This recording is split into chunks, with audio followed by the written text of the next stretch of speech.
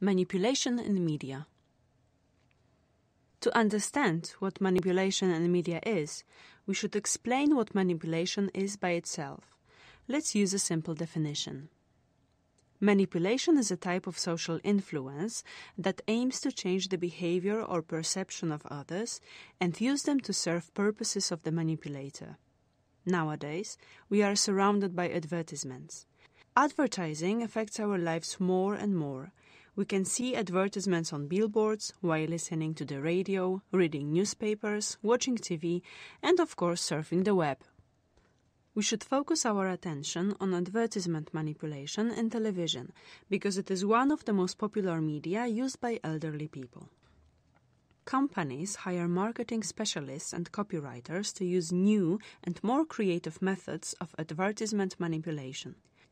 To illustrate this phenomenon, seniors from Manco Association decided to enact 2 short scenes. They used example of advertisement with a doctor and a mechanic as trustworthy specialists. Mr. Marek is going to become a doctor. He's going to advertise new medicine X in TV commercial. In reality, he has nothing to do with medicine and he knows nothing about drugs. We shouldn't be influenced by his opinion. However, this is not a problem in advertisement business. They give him a doctor's smock, a stethoscope, and Mr. Marek has a new identity. Now, let's see how it looks on TV. Do you feel sick? Something hurts and nothing helps you? Take Drug X. Drug X is the most often recommended medicine by doctors. I don't need to examine you to know that you are not using Drug X.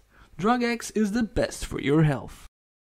Shortly after, Mr. Marek will go to the next movie set. This time it is a commercial of preparation for car paint. The doctor's smock will be replaced with a mechanic apron, and Mr. Marek will change his name and profession again. That's enough to make him a car specialist in viewers' minds. Is it possible that one product protects your whole car? Of course. Magic Spray makes your car look like new. Everybody will be jealous of it. Use Magic Spray now. Recommended by Mr. Jan, a mechanic with 20 years of experience. Manipulation in media is not only connected with advertisement. There are many techniques of manipulation. Opinion polls. Polls are not always objective. One of the methods of manipulation is gathering a group of respondents who respond according to pre-arranged results. Thanks to that, media receive opinions which they demonstrate themselves. Press photography is another method of manipulation in media. For example, framing. To show the whole crowd in the picture, all we need is a few people who feel the photography, to show that there were so many people at some events. On the other hand, at the event where there were a lot of people, we can take a photo of only one of them and show that this event was unsuccessful. Advertorials.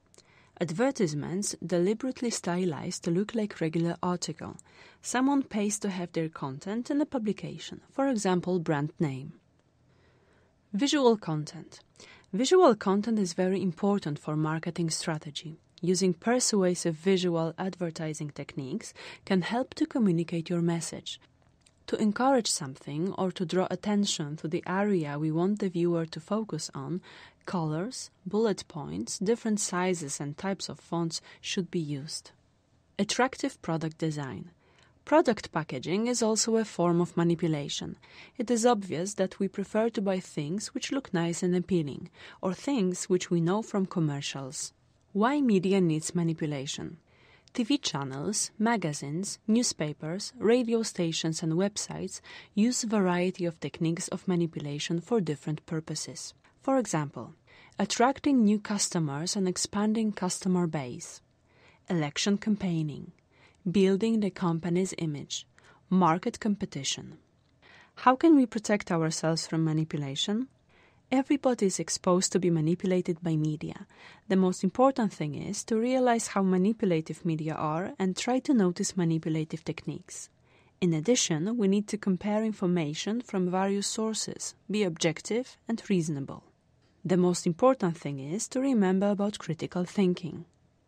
However, if we take precautions and realize the ways how they affect us and get some perspective, we can avoid negative consequences of it.